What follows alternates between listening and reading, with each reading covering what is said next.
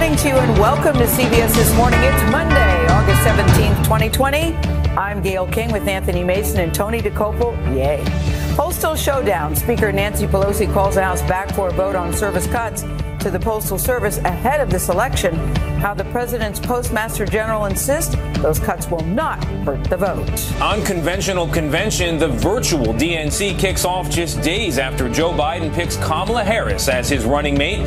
We'll talk to Senator Cory Booker about what the party needs to achieve. COVID classroom concerns, what schools are doing to keep kids safe, and the risks that millions face. Plus, how a rapid new saliva test could transform the fight against the virus.